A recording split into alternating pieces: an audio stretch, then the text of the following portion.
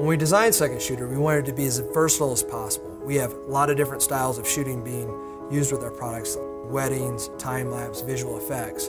So we went to the drawing board to figure out how we can do this most effectively.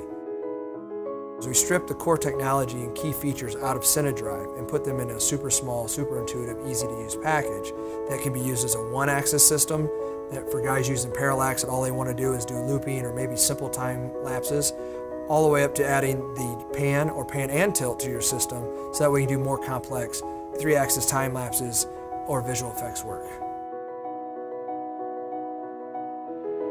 We really put in a lot of time trying to focus on just the little details too in this system that customers were needing. One of the things that we found a lot of people struggling with was dealing with lots of different motor gearings.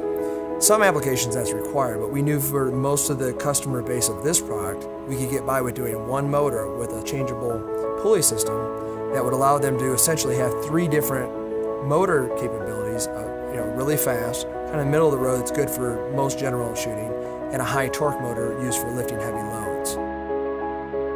We wanted Second Shooter to be an expandable product platform, so we built in a USB port for future firmware updates and an expansion port that will allow you to connect different external peripheral controllers like a joystick and also connect to our Chaos software.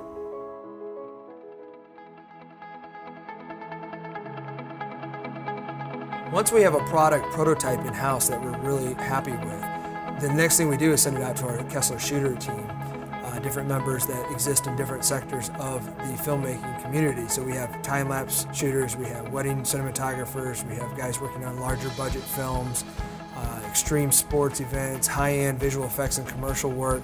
So what we're able to do is figure out this idea or this product that we're prototyping, how it applies to all these different markets. And we actually take our team, both engineers and the creative guys, onto a shoot, and not only do we get their feedback where we watch how they use it. That's why we work out little things like on our Second Shooter, the flashlight, the built-in intervalometer, the way the buttons feel, the fact that we got raised buttons are, a lot of times because guys are having gloves on in cold environments.